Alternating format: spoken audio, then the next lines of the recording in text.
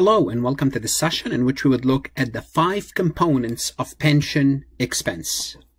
So pension expense is obviously an expense, and this is something we need to report on the income statement as part of our pension accounting. What are the 5 components? First, I'm going to list them, tell you how they affect pension expense, whether they increase pension expense or they reduce pension expense. Then I'll explain each one separately. What does it mean? And how does it affect in actuality pension expense? Starting with something called service cost for the year, and service cost will increase pension expense. Amortization of prior service cost will increase pension expense, and including with the amortization, any plan amendment. Plan amendment means plan changes. Interest on liability is the 3rd component. If you remember in the prior session, we discussed something called PBO, projected benefit obligation, and we said the obligation is a liability. And remember that our liability is based on the present value of the future cash flow because it's a long-term liability. Therefore, any long-term liability will have an interest component. So we have to compute the interest component, and when we compute the interest component, it's going to increase our our pension expense. Don't worry, we're going to be working with numbers and explaining this a little bit further on the next slide. The 4th component actually is a reduction in our pension expense. Actual return on plan asset. If you remember from the prior session, what happened is your employer will contribute money to a pension plan, to a pension fund. Well, what's going to happen? This pension fund will have stocks, will have bonds, will have all sorts of an investment. Now, those investments will have an actual return. They will have interest, dividend, royalties, so on and so forth. So they will earn something. Well, when we have an actual return, when we return, as a result of this return, it's going to reduce our expense for that particular period because a return is the opposite of the return is the opposite of an expense. Therefore, it's going to reduce our interest expense. Also, we're going to have what's called gains and losses. And those gains and losses I will discuss a little bit further. And obviously, gains and losses, if we have any gains, we're going to have a positive. If we have any losses, it's going to be negative. Now, why do we have gain and losses? Well, we're going to have gains and losses from changes in the obligation itself or large changes in those plan assets. Either or, we'll discuss those later on. But those are the 5 components. What I'm going to do next, if you don't write them down, write them down. So I'm going to go over each one of them separately. I'm going to explain how they fit all together and how do they affect pension expense. So it's very important, extremely important that you understand the big picture. The reason is because you have 5 different things all working at the same time. And sometimes you're going to have prior year balances. Sometimes you may not. It's going to affect OCI. So you want to make sure you understand how I'm going to be explaining this next. So let's take a look at this company that started in 2010. So we have a company that started in 2010. From 2010 till 2025, let's assume today is 2025. In 2025, the company decided to start a pension plan. So when they started, it was a small company. They did not have the resources. But after 15 years, now they have the resources. And they decided to start a pension plan. They wanted to compensate their employees when their employees retired. Okay, that's great. If that's what they want to do, that's excellent. Well, now we have 15 years. So all the employees that work for us, let's assume they stayed from 2010 till 2025, we're not going to tell them, look, we're going to start this new pension plan and you don't get anything. Not at all. If they stayed with us, we're going to compensate them. Therefore, what we call this is a prior service cost. And let's assume for the sake of this example, we computed our prior service cost based on the number of employees, their ages, how much they're earning, how much they expect to earn into the future, so on and so forth. The actuarial person told us we should be responsible for $15 million. Hold on a second. We just started this plan today, 2025. And immediately we have an expense for the past 15 years, and for the sake of simplicity, I chose the expense to be the cost, the expenditure. Now, don't say it's an expense yet, just hold on. The cost or the expenditure is 15 million. Well, what are we going to do? Are we going to expense 15 million today? And the answer is no. What we're going to do for now, we're going to debit OCI, other comprehensive income. So OCI stands for other comprehensive income, and hopefully you know what this is. Other comprehensive income is a balance sheet account. It's an equity account. And remember, if it's an equity, we are reducing our equity. We're going to debit OCI 15 million, and we are going to credit pension liability. Now, we say we are responsible for 15 million. However, we are not going to let this 15 million hit the income statement now. We're going to park this 15 million for now in OCI, which it reduces our balance sheet. Obviously, it reduces our equity. Okay, it reduces our equity.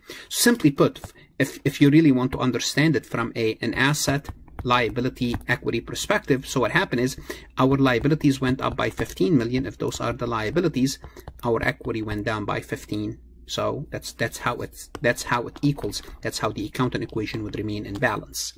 Now, what's going to happen to this 15 million? We will amortize it. Guess what? Over the next 15 years. I just chose this. So I'm going to say we're going to take this 15 million and we're going to amortize it. Now, when we amortize it, it's going to go to interest expense. When it goes to interest expense, it's going to increase interest expense. So over the next 15 years, every year we'll debit pension expense 1 million.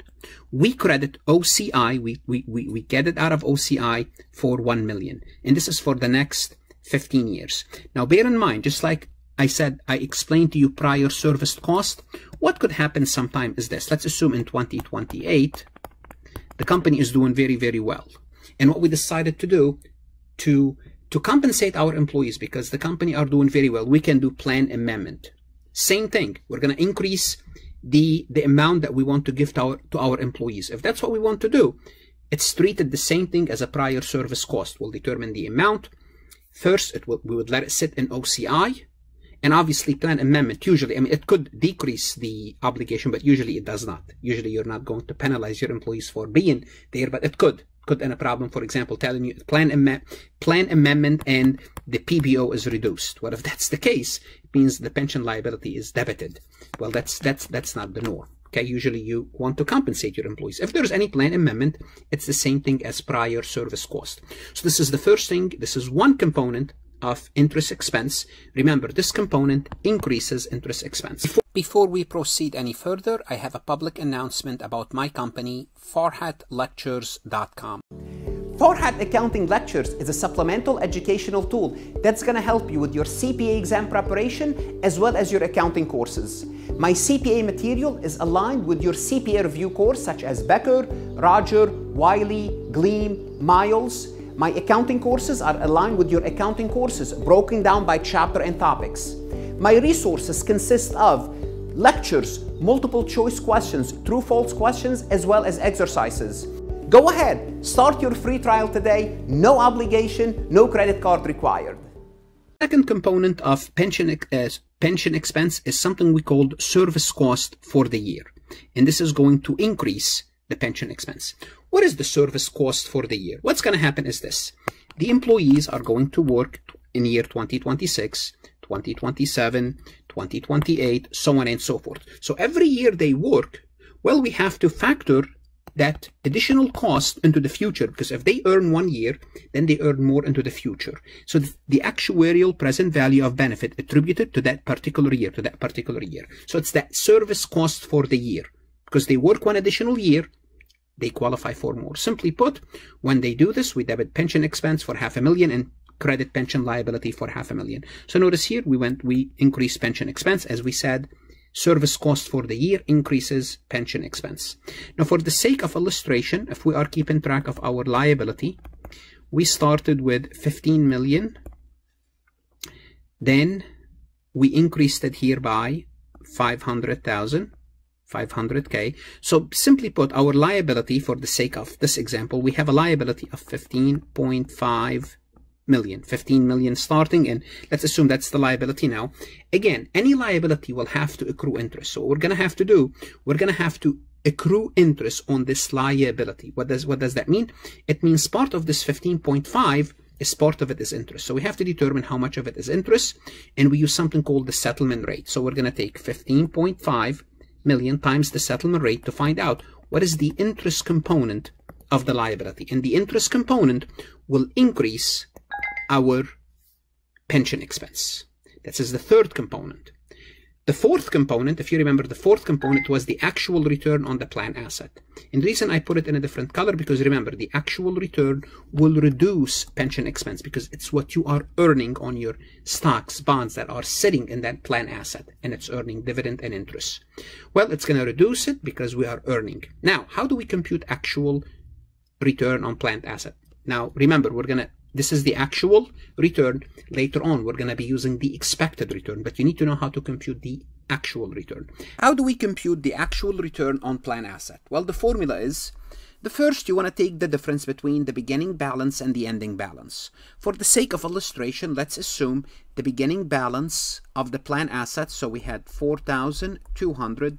The ending balance of the planned asset was 5,000. Well, what do we know? We know that the plan assets increase net of 800 because we started at 4,200, we end up with 5,000.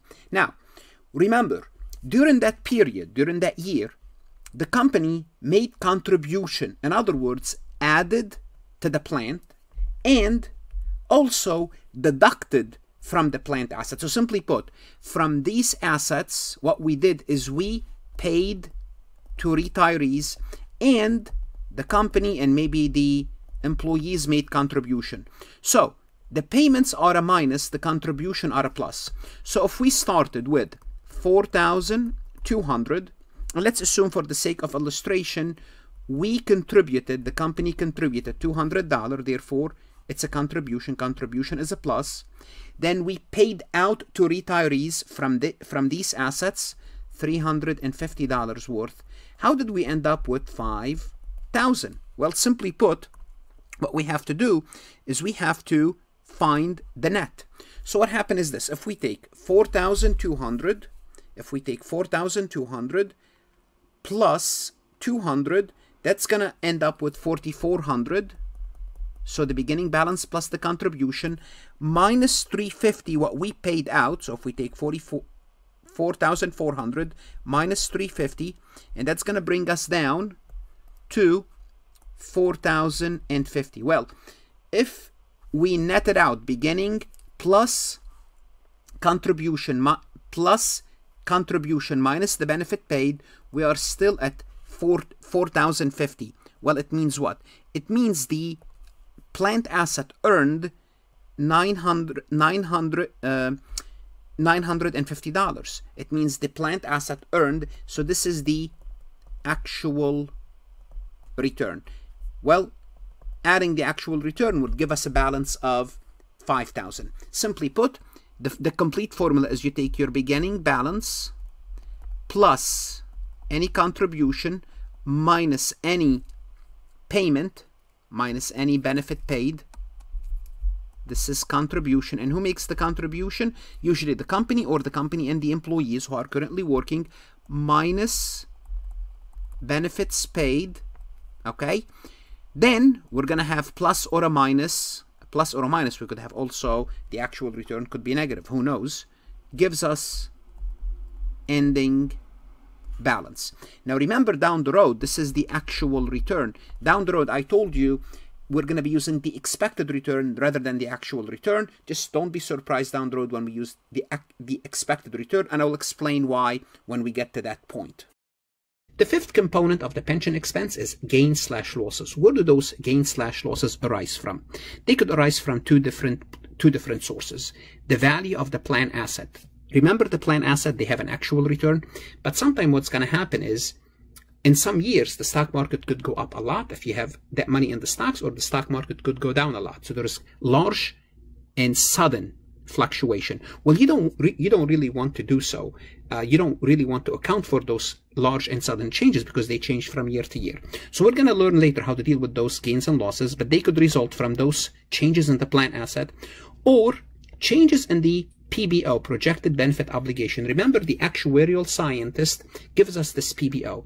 So sometime, let's assume suddenly the PBO told us that now people are living longer. Now you have to increase your PBO by $5 million. And that's a large increase. Well, if that's the case, then we have to do something about this, which is a loss in our situation. We'll have to know how to deal with that loss. This topic to be discussed later because it's worth looking at it. But the point is, sometimes we could have a gain, sometimes we could have losses, and what we're going to do, we're going to kind of smooth them out. You will see how we do it later. But those are the 5 components of the pension expense. What should you do now? Go to farhatlectures.com, work MCQs and true false and exercises to learn more how to deal with those problems, how to compute pension expense, because we're going to be adding more and more to this topic. We're going to starting with the worksheet, and all these components, they're going to work together. Study hard. Don't shortchange yourself. Your education is important. Good luck. Study hard, and of course, stay safe.